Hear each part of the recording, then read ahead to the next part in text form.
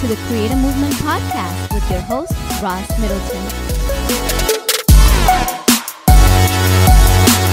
Hey guys, what's up? We have an awesome interview for you today. This is what has been called the secret sauce of Church United. It is the soul care component, and we will be sitting down with Pastor Brian Brookins, senior pastor of Riverside Church in North Lauderdale, who is spearheading the soul care component of Church United. Alrighty, what's up everybody? I am sitting here with Brian Brookins, the senior pastor of Riverside Church here in Fort Lauderdale. So Brian, tell me a little bit about yourself. Hello, Ross. Yeah, I pastor Riverside Church here in North Lauderdale. I have been here 30 years. It's the only church that I've pastored at full time. I am married to an amazing woman, Beth, and together we have 6 kids, 6 children. Wow. Yeah. That's a lot. 6 kids. We had 4 kids, and the youngest was 5, and we just believed God had something more for us, and we ended up adopting two boys from West Africa in 2005. They were 12 and 9 at the time, and we brought them into our family, and they have been just an amazing gift from God. That's awesome. Yeah. That's awesome. So how are you from Fort Lauderdale, or are you from somewhere else? I'm really from somewhere else. I was born in Jacksonville and spent my childhood in the Washington, D.C. area and Miami. So South Florida is really home in many ways, but I've been a little bit all over. So how'd you end up here in Fort Lauderdale? So my dad came to pastor this church back when I was a freshman in college. So for my college and seminary years, I came home to this church. It became my home church.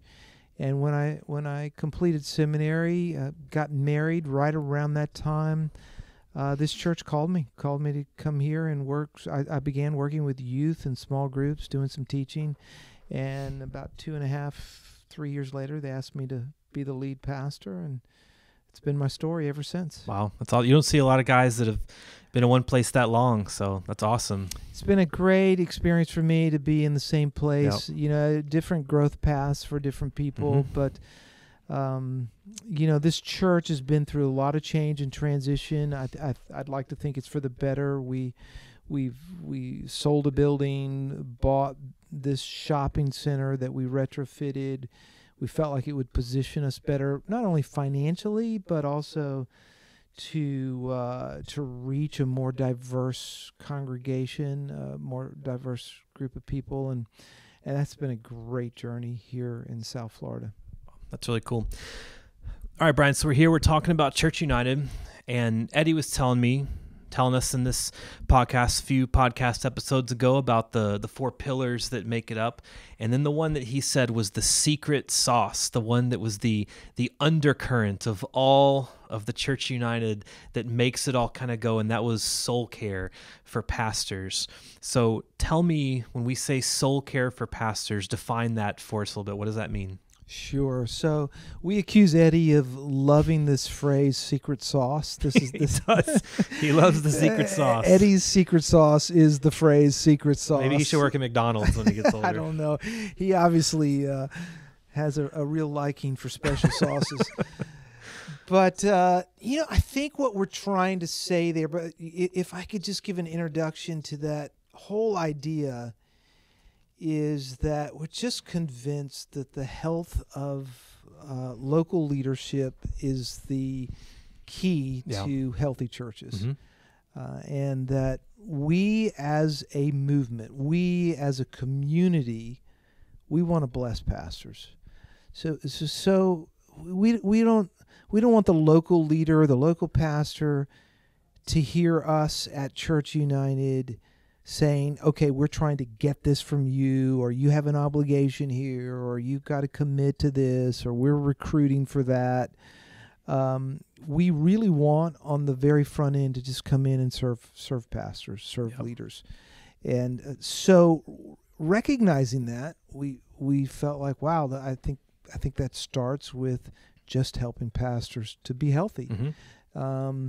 And that many pastors are experiencing a lot of struggles, and they don't always have places to go to get help or to even talk about it or even to relate to other people. I mean, they don't have to be in a point of crisis to just benefit from some companionship and the strengthening that comes out of friendship and relationship and safe places to process together.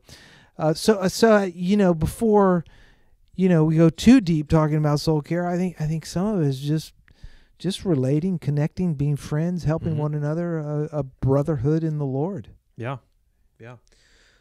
Well, so tell me, how did you become the soul care guy? How did you've been identified by Church United as being the point person for soul care. So you basically get to get a front row seat for all of us pastors and our dysfunction. So how did that, how did you get that job? Yeah, that's a great mystery, Ross. I don't know. I think they looked around and said, well, who's the most dysfunctional guy? Who's the safest guy that people will feel free to approach? I don't really know the answer to that question. I think maybe it's a question that you'd ask some of the other guys. But I'd like to think that 30 years here in South Florida, raising a family here, experiencing the challenge of marriage and then the blessing of God's grace in my own marriage, working with families here, building a church here, that all of that is, in some fashion, it's been the call of God and has prepared me to just encourage, love on other leaders, and to be a part of seeing God do a work of grace in strengthening leaders here in South Florida. Yeah. Well, if we're getting the nitty-gritty of what it actually looks like and how it fleshes out, why do you think soul care has become an important aspect of unity here in Broward County in South Florida? What's the impetus behind that? Yeah. So Ross, I think that it's pretty clear that there is a very high atrophy rate for leaders. Yep. Not just in South Florida, right? It's not unique.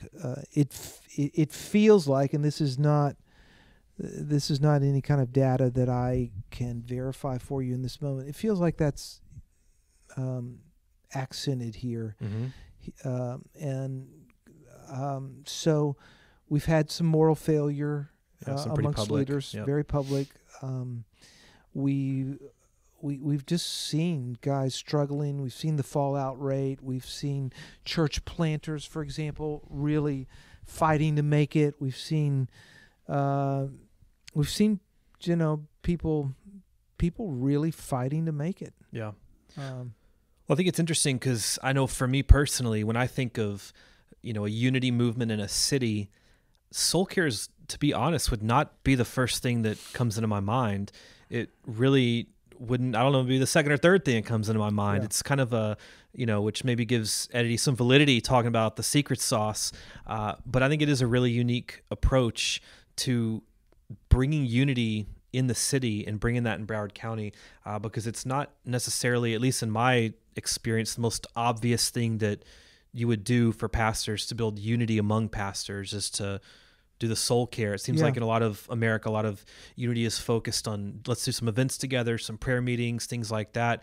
And we're actually saying here that what's been the most beneficial in a lot of ways is the soul care portion of the unity. And you know what might be helpful for us at this point, Ross, is to think about, okay, if I go back 30 years in what ministry was like, and if I remember getting together with a group of pastors decades ago, there would have been at times a certain dynamic where guys would get together and there would be some, I don't know, I hate to say it like this, but one-upmanship, and there wasn't a little comparison. Yeah, and there wasn't always this sense of deep camaraderie, and with a shift that's happened in culture and a feeling that, man, this building the church is not easy stuff, and guys struggling, and it's in some ways it's like God has opened a door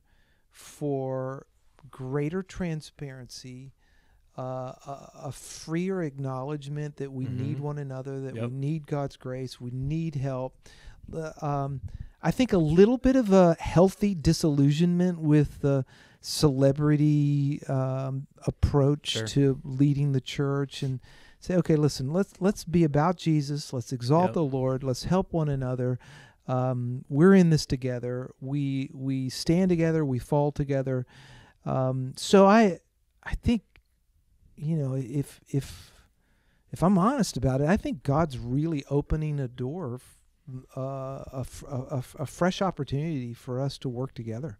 Yeah, I totally agree. And that's part of the reason we're doing this podcast. I'm going around interviewing people like yourself is because I find what's happening here in Broward County remarkable. Now, it's hard for us. We have obviously a somewhat myopic view because we live in this area, and so we don't know exactly what's going on in other cities. But even as I talk to pastor friends of mine in other cities, some of them have good relationships with fellow pastors. When I sometimes speak of what's going on down here, they're almost like, wow, like that's amazing, some of the things that are happening here. And I wondered sometimes, being in South Florida, obviously it's very unchurched, and Eddie gave us some great numbers on that, about 3%, evangelical that go to church on Sunday morning in Broward County. And I don't know if it's because of, Eddie was talking about some of the public moral failures that kind of woke everybody up a little bit to this issue, or it was just the fact that I don't personally really feel like on Sunday morning we're competing with Riverside Church or Calvary Chapel or City Church, another Rio Vista right downtown. We're competing with the Dolphins and the beach and vacations and just the extreme lostness of people that live here. And I've found that it's almost kind of like, man, there's so many people that have such a desperate need.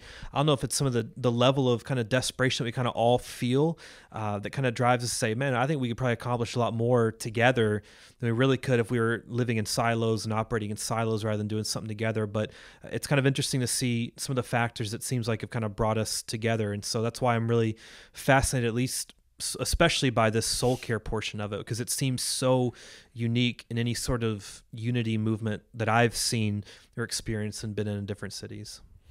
Yeah, I think those are good observations, Ross. I think it's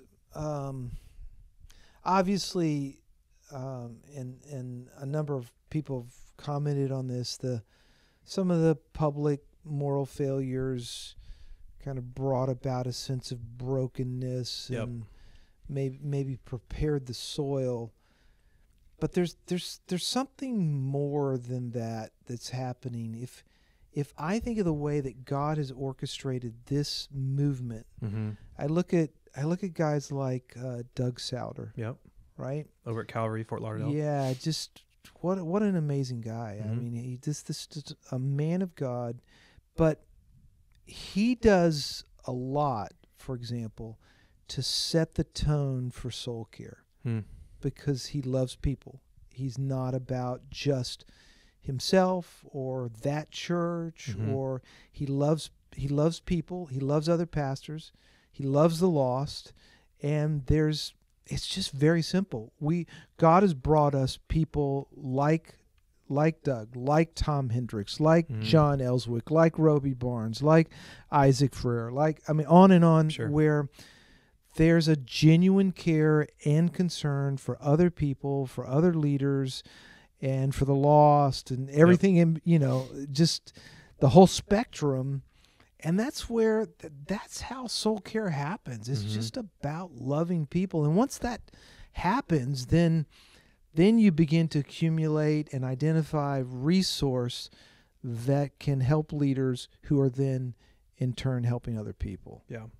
All right, so give us a little bit of a roadmap. Tell us, what does this practically look like? When we say soul care, kind of defined it a little bit what that means, but when it works out to the praxis of it, how do we actually make this happen? What does it look like here in Broward County? How would you describe that? Okay, so for soul care to happen, a person has to come out of isolation, has to recognize, I need relationship. So on one level, it's about connecting to other pastors and leaders. It's about the gospel of Jesus Christ invites us in our brokenness to come and receive help. So those would be foundational components: community, receiving the mercy that is ours in Christ, being transparent about our own brokenness, our own need. Those are biblical values and experiences. On top of that, and I think this is a question you're asking, what's a model then? What does it look like? So we are starting with a model that Jimmy Dodd provides. My favorite NASCAR driver. Right? Yeah.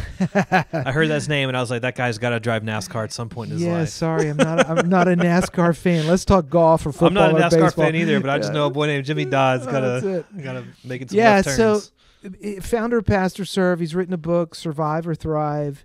He lays out 6 roles that a pastor needs. 3 professional, 3 personal. And, he talks about coaching, counseling, mentoring, training, various roles that help support an individual in terms of his own personal life and ministry. And he gives a very helpful paradigm: backstage, front stage. So we have front stage public ministry. We have a backstage life that supports that. And are they congruent?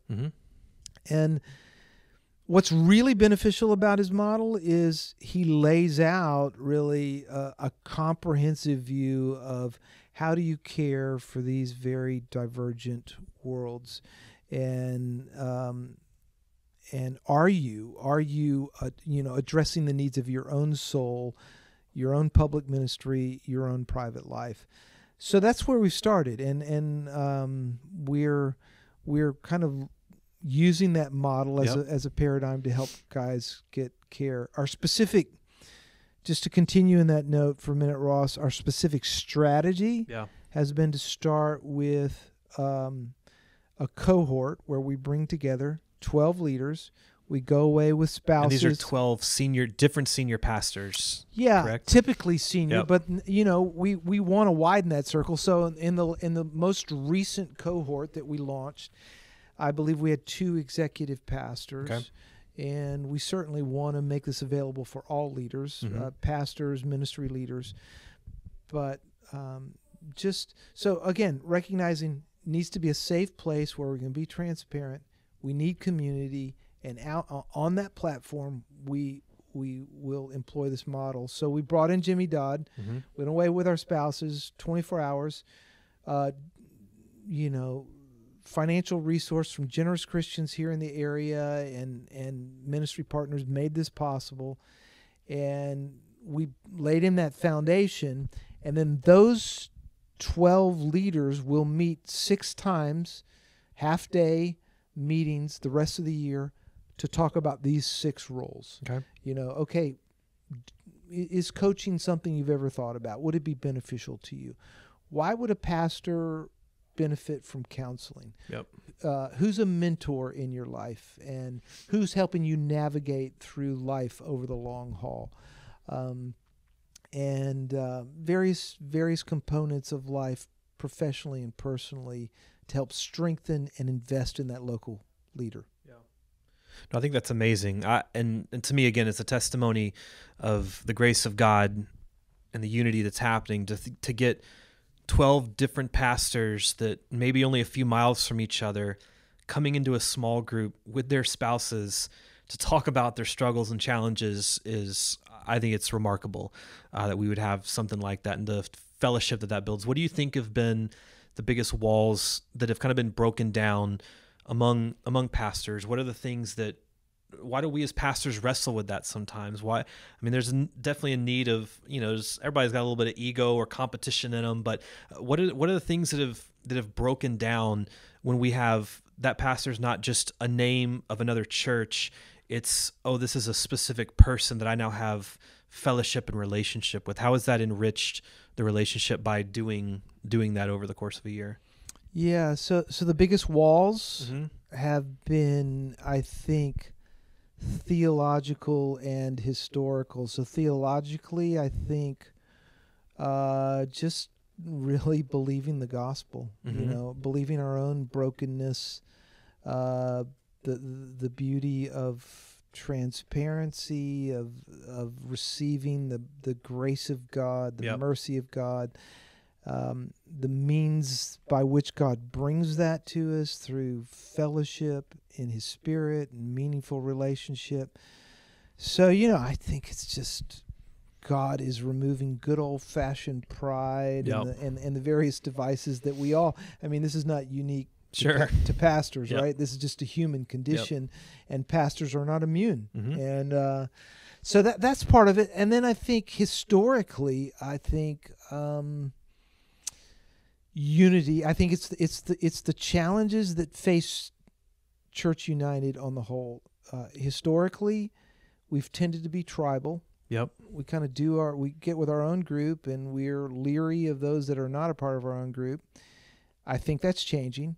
And then secondly, a big obstacle for, strong Bible-believing leaders is that this has been associated with an ecumenicalism that has tended towards liberalism. So right or wrong, you hear unity and you think ecumenical, you think liberal, you think, social justice, which is great, but not gospel believing.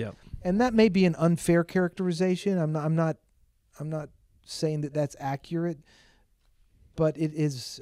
This has a different feel than what we've seen historically labeled as an ecumenical movement. This is a gospel movement, a Christian movement, a Christ-centered movement that has spiritual teeth. I love the fact that even when we're together at our large group gatherings once a quarter, and even when I'm in my region, the East region downtown, and we always give each other a hard time about our theological differences, whether someone's a Credo Baptist or a Paedo Baptist, that are dunking or sprinkling kids. We give each other a hard time and have fun with it. And it's not something that, really should divide us. Everybody's got their convictions, and that's fine. But it actually brings a lot of joy and laughter when guys can actually laugh about stuff. And I think there's a lot of health in that. Yeah. In fact, Eddie and I were just talking about, we have a leadership retreat that's about to take place, and we're going to do a little healthy competition. We think we're gonna separate the Paedo Baptists from the believer, from those who practice believers' baptism, and those who embrace a certain view of the spiritual gifts, and those who don't, and just laugh at one another and enjoy the differences, because it really, we say this, and I think now the reality is really taking hold. There is much more in Christ that unites us than divides us. Absolutely. What do you think have been the biggest benefits, whether that's a personal experience for you, or whether that's something that you've had conversations with other pastors from these cohorts, and actually having some intimacy with these fellow partners and partners in Christ? What do you think is one of the biggest benefits to your own heart, or to testimonies you've heard from others? Yeah, that's easy to answer. The brotherhood, the friendships. I feel like I'm not alone. There are a number of guys I can pick up the phone right now, and they will do whatever they can to help me. That's awesome. They will pray for me. They are standing with me. So there are other benefits that are really significant.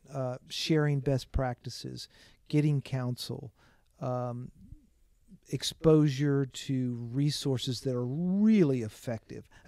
I have no doubt, absolutely no doubt, that I am much, much more effective as a local pastor because of Church United, because of Soul Care, because of the cohorts, because of our larger meetings. No doubt whatsoever that I'm more effective, that this church is benefiting. But personally, it's just been tremendously encouraging. There was one of the early presidents of Princeton, before it was called Princeton, back when it was seminary and training leaders. He said, Christian leaders flourish in clusters. And And Paul in Ephesians 4 tells us to be diligent to preserve the unity of the Spirit. Yep. And when we are together in Christ, the Holy Spirit unites our hearts and we experience God's grace. We are strengthened as we are together, focused on Christ. And so that's what's happening. Genuine relationship and friendships are being formed. That's awesome. That's great. Yeah, you get it. There's something about the fellowship of just being with other brothers in Christ and sisters in Christ that can bring a lot of joy. It's not a prayer meeting or a worship night or preaching. There's just something about, hey, I can go and have fun and have a heart connection with someone else and laugh and tell stories, and it actually fills your heart. It brings a lot of joy, in the brotherhood. And so I think that's a powerful aspect of it. Yeah. Well said.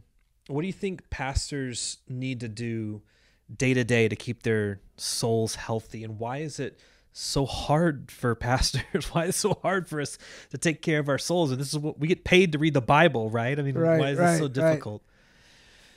Well, that's $1 million question, Ross. I think some of it is the very same reasons that anyone struggles. We have to rely on the Lord. We have to spend time with Him, not out of a legalistic obligation, but out of relationship, receiving from the Lord, from His Word, from His Spirit, from the Spirit of God.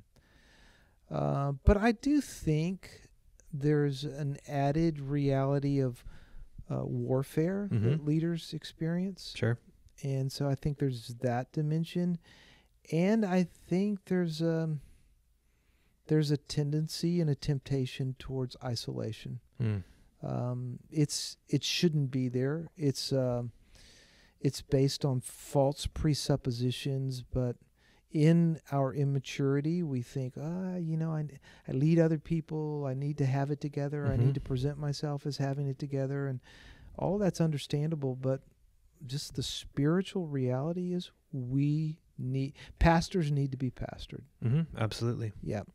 So if a pastor is listening to this and they think, man, I need some of that. I need the camaraderie, or I may need to see a counselor. What are some of the red flags that would go off in a pastor's heart that would say, I think I need to talk to somebody about what's going on in my own life? Yeah, that's a great question.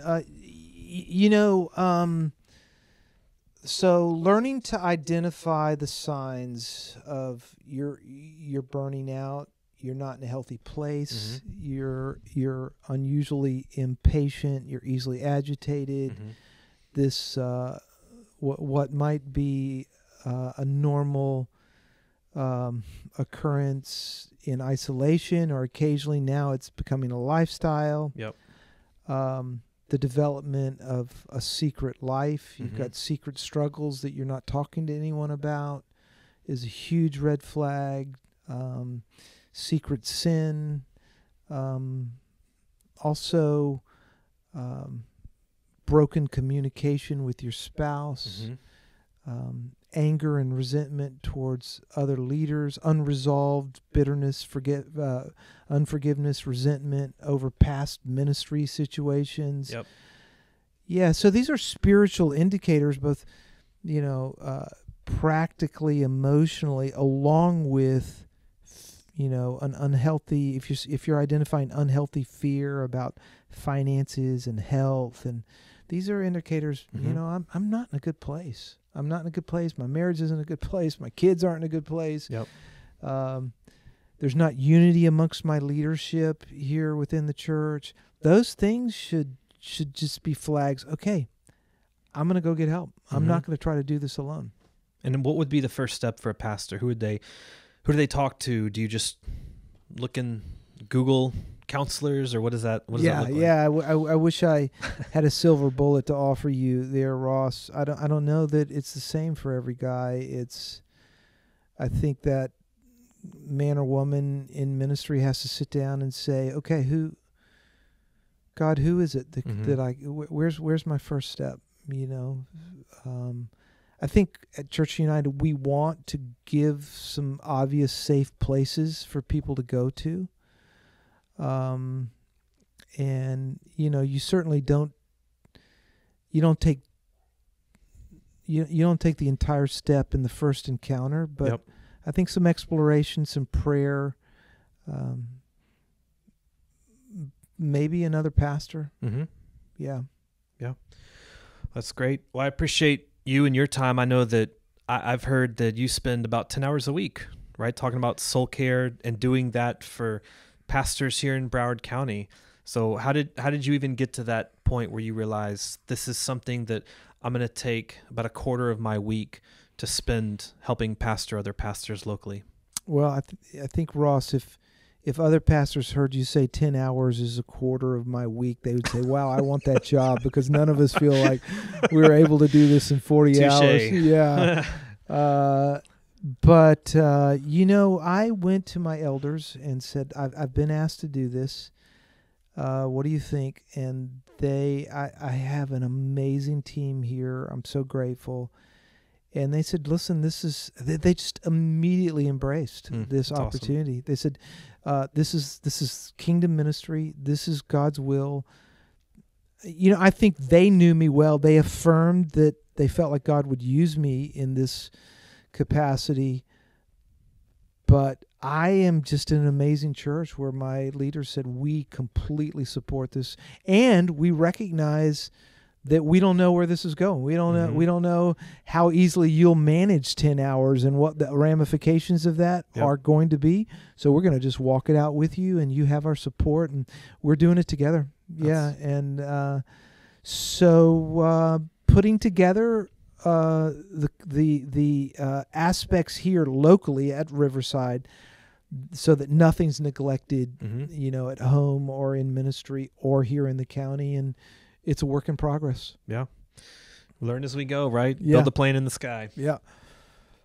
Well, thanks so much, Brian. Appreciate your time. You are welcome. Hanging out, and hopefully some of the other pastors that are listening to this are blessed and encouraged, and hopefully those that may have some of those red flags right now going off in their heart maybe this will be the impetus to them stepping out, going to see somebody or talk to somebody. That sounds good. Thank you. Thanks.